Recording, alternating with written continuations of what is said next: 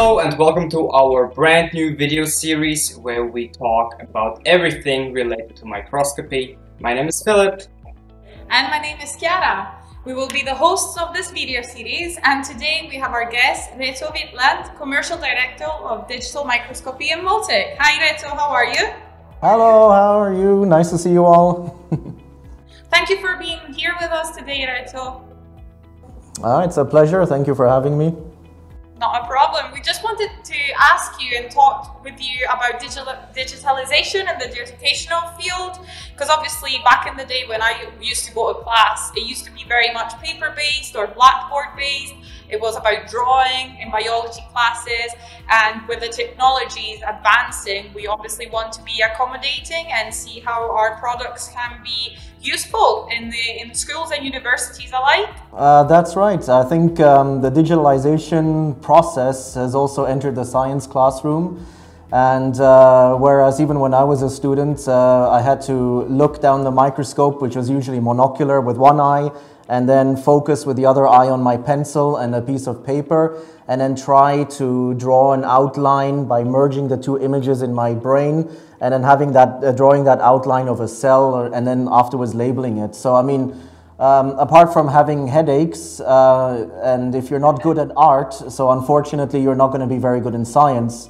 So nowadays with digitalization in classrooms, be it with, for example, projectors, interactive whiteboards, and now everything is wireless, bring your own device, the BYOD kind of system in schools, where either kids receive a device they can use in multiple classes, mathematics, languages, sciences, or they bring their own, because they always have a device with them, and then they can connect it to various things. So this is also now included in microscopy, where I can say that I've been with the company for 20 years, and I think 20 or 19 years ago we were the first ones to introduce digital microscopy into the science classroom. So bringing it down from university or something that's very expensive and only available for a few people, down to what is now you can find in kindergartens and upwards.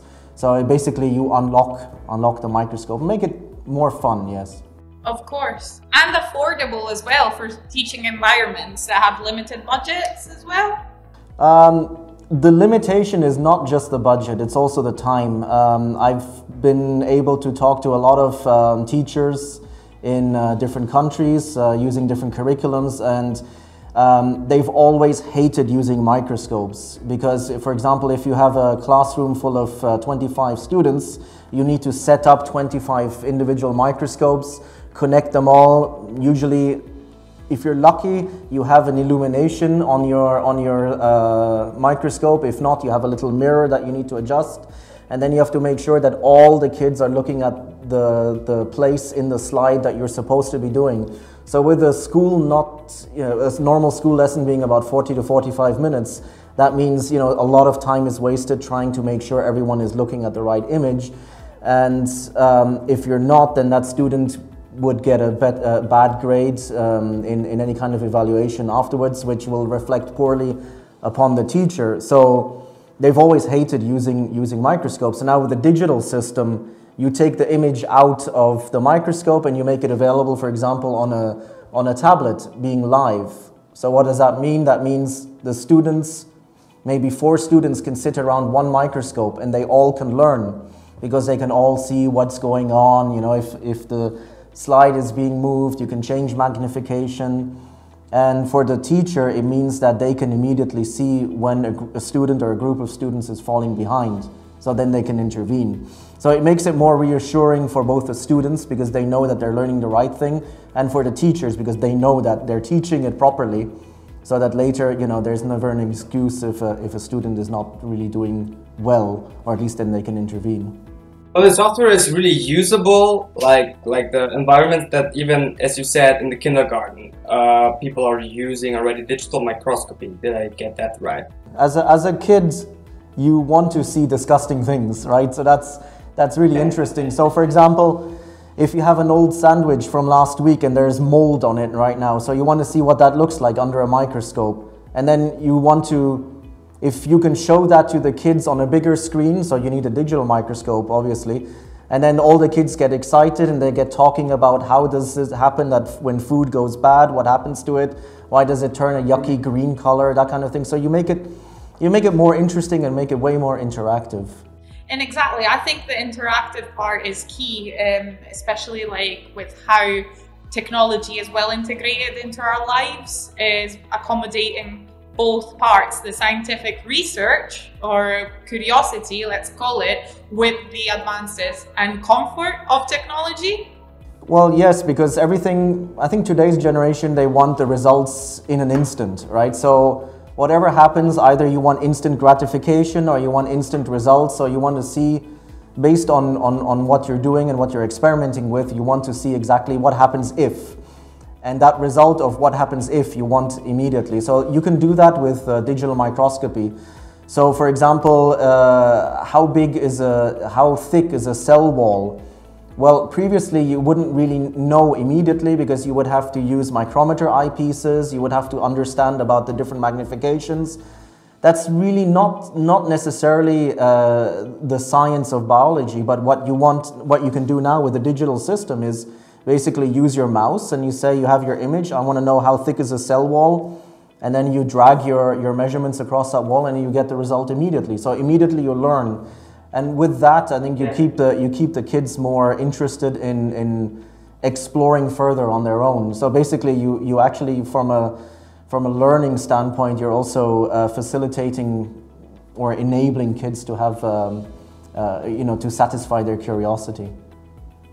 And I really guess that the affordability went up in the last years, right? Because computer chip growth, like the technology is really fast. So like also live imaging and stuff has to have like 30 FPS or... Sure. I mean, what's important in digital microscopy are basically the following things. One is obviously resolution.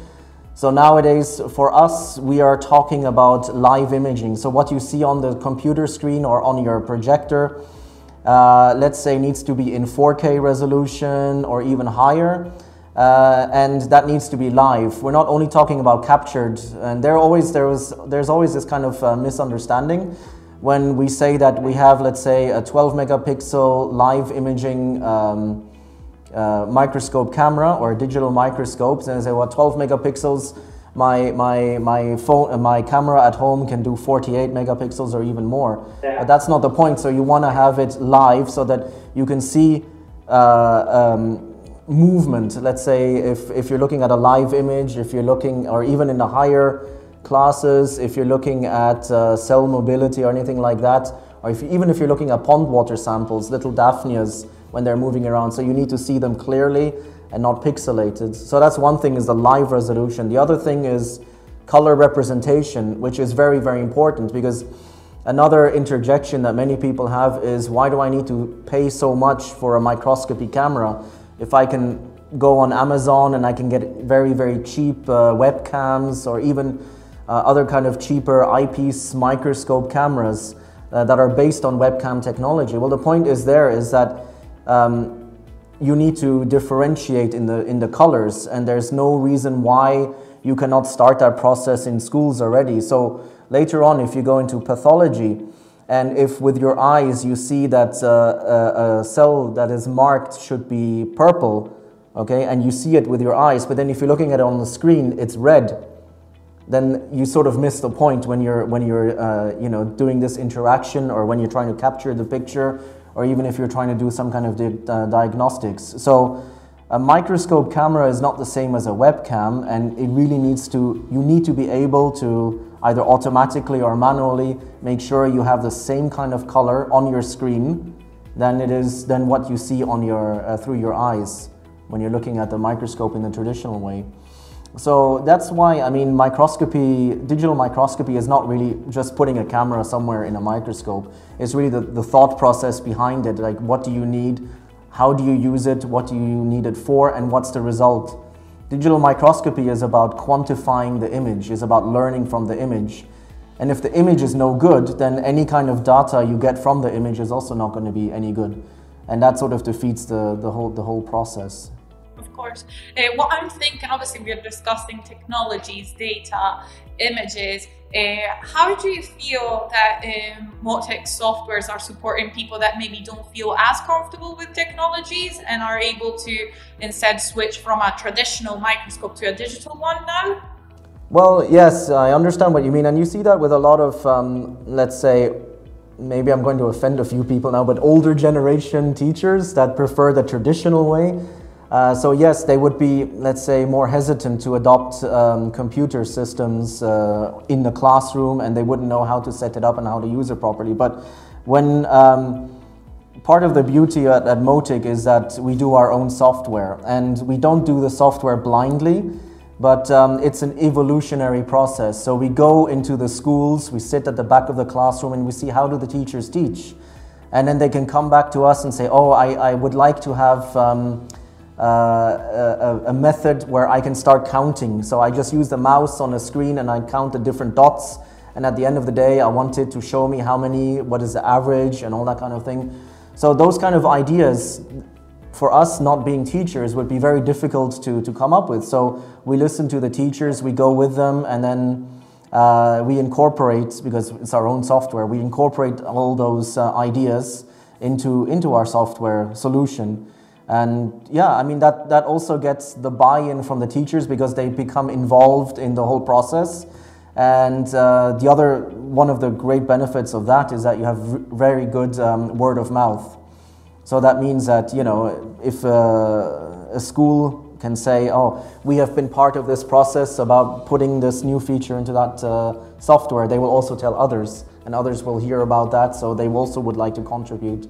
So this whole involvement makes the barrier of jumping into a digital microscopy system by Motic a little bit more lower. So you reduce the kind of fear because they are involved as well. Good, that's good. It's basically using technologies to bring us together instead of like separating us between teachers, students, older generation and younger generation, I think. Right, and you cannot run away from technology in the classroom, right? So you have interactive whiteboards, kids are being given tablets, you have Chromebooks everywhere, you have, you know, language classes done basically with textbooks now being online. You have the same thing with math classes, all the textbooks are online. So the science classroom should not be left out of this digitalization process. Yeah. So then the students can more easily sort of bond with the microscope. If it's no longer just a collection of lenses, that means that, you know, normally it's a very lonely process. You're sitting there with your eyes inside the microscope trying to see an image. So you're not communicating with your classmates, you're not sharing the same experience, and you learn less. So with kind of interaction and with these different philosophies like flipping your classroom, you know, letting the students lead the class and letting them become involved in decision making and the direction of a class, then they become way more attached to what it is that they're learning. And something like that you cannot do with a normal kind of microscope. You can only do with a digitalization of the microscopy system, yeah. And with universities and schools being already sometimes digitalized, I'm not sure. Like every school has a server for homeworks. How does it look like in biology? Is there already like also some interactive thing where a whole classroom can like work together? Yeah, there's a lot of different systems. So you have many steps of interaction. Number one, very simple microscope, digital device inside and the screen. Okay, so you work together with your classroom, you capture the image, and then you email it home or as a homework where you label it on your computer or you do it there. But if you want to interact more with your other group mates or with other classmates and with the teacher, then we have something called Motic Net, which means that all of the digital microscopes are linked together in one virtual environment.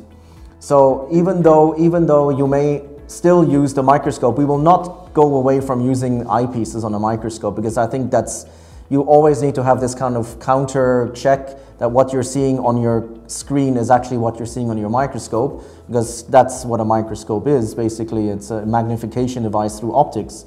But then we share this, and we want to share it with the whole classroom. So that means the teacher can see with MoticNet, for example, what every single microscope is displaying, and therefore they know exactly what every student is looking at. So are you looking at the right structure in a cell? Are you looking at the right stage in a mitosis? You know, basically, as a teacher, you can then feel assured that, okay, they understand what I'm trying to teach them. And at the same time, then I can very easily send them an image from my teacher's microscope to the student's tablet and say, okay, I want you to find this one in your microscope, take a picture, label it, measure whatever you need to measure, and then send it back to my station. Okay, so that you can do. And then one thing that never changed is that 40 to 45 minute class time, right? So with it being a digital system, then you can get as much work and as much complexity into the 40 to 45 minutes as you can without overloading the work of the teacher, because everything will be backed up. I think that's incredible, and at least I would love, I think Philip as well, to have the opportunity to see the system live if possible. Sure, I would be more than happy to show you and the setup here in our demo room, or we can have a look at it. And if when COVID is over and we can more freely travel, then I'm sure we can have this conversation inside real classrooms. We've already have several classrooms set up in the United States. I think we're working on the 6th now, which and the people there are very happy. And again, all the teachers that are using it, the feedback they have comes straight back to us, and then we incorporate it in the next version of the software. So whenever you get a software from Motic, you will always get the next one for free and the next one for free. So it keeps evolving with you. So you don't have to pay licenses, let's put it this way. That sounds amazing. So you're up for another video, right?